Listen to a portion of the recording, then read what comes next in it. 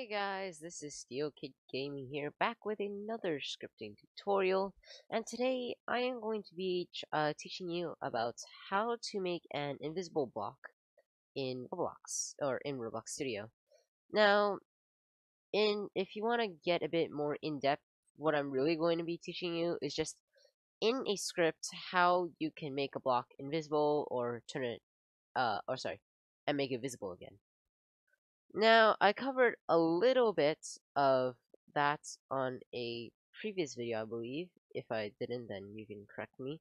But this property right here called transparency, this determines whether the sorry, transparency determines the transparency of the block. Like right here for base plate, I turn the transparency to 1, you can see it's fully invisible. 0.5, half visible, half not. 0, you can't see through, it's fully visible. Things like that. So I am actually going to be teaching you about how to do that, but in a script. So maybe when you're making a game and you want maybe this block to be visible for maybe like the first 10 seconds of the game, but then eventually maybe it get sorry it turns invisible. But then maybe even later in the game, you might want to turn it back visible for some reason. Well, I'm going to teach you how to do that. So yeah, let's just get straight into this. I'm going to name this block for easier maneuvering, I guess. Alright, so in the script, you could probably guess what we're going to reference today, and that is going to be transparency. Now, always remember that 0 transparency means it's not transparent. 1 means that it's fully invisible, it's fully transparent.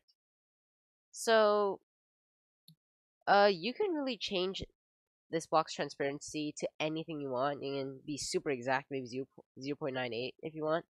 But for now, today, we're going to just stick with 0 and 1.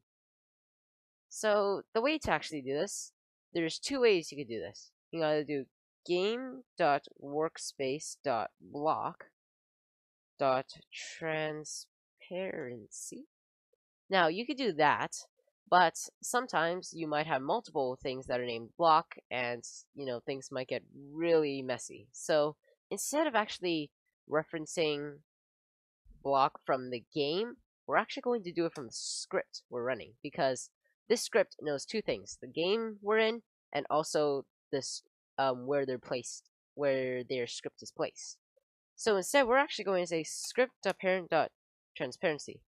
So what this does is we're actually referencing the script first, not the game, and then we're referencing its parent. In this case, it's block. Then we can reference the transparency, which is right over here.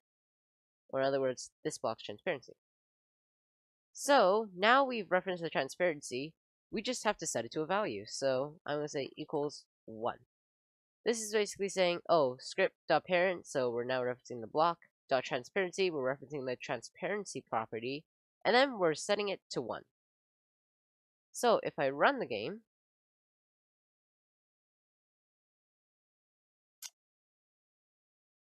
I know, apologies for it being so slow, but as you can see, it has fully disappeared. It has not moved anywhere. I'll go through here. You can see it's not here. It's still here. It's just that it's invisible, as you can see. Now, usually it's not actually this simple. Maybe you want it to come back visible in maybe like 3 seconds. So we're going to make just a basic script to do that. So let's say for the first 5 seconds of the game, you want it to be fully visible. And then maybe 5 seconds later, you want it to be invisible. And then 5 seconds after that, it'll turn back visible again.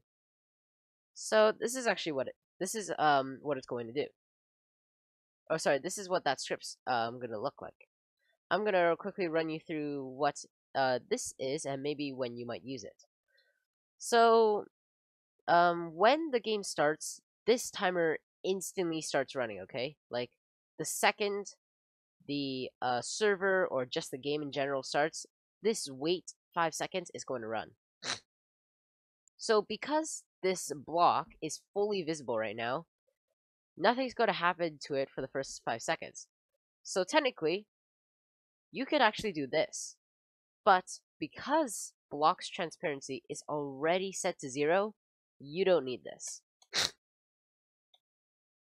So after 5 seconds, it's going to turn invisible.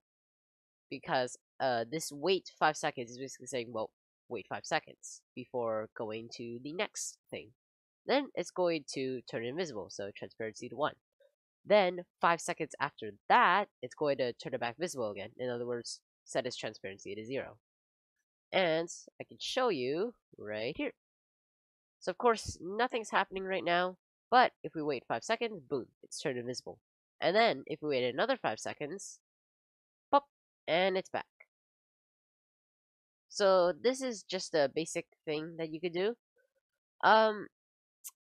Sometimes, like in some cases, in some of the games that I make, I like making things invisible and then visible again, maybe to make someone memorize where these blocks are. Maybe they want to catch them, step on them. I don't know. But these could be really useful if you're making obbies as well, because maybe these could be like set as walls, and you have to remember where the walls are, or else the walls will kill you, stuff like that. So that's actually pretty much all I have for you in this video. Um, yeah, I guess I hope this helps you in some way. Have fun scripting this. I know it was a very short tutorial. I'll probably come up with more later. But yeah, that's really all I have for you. So I guess I'll see you in the next video. And yeah, have a good day. Also, stay safe right now because COVID-19 is getting pretty crazy. So yeah, stay safe and have fun scripting. Bye.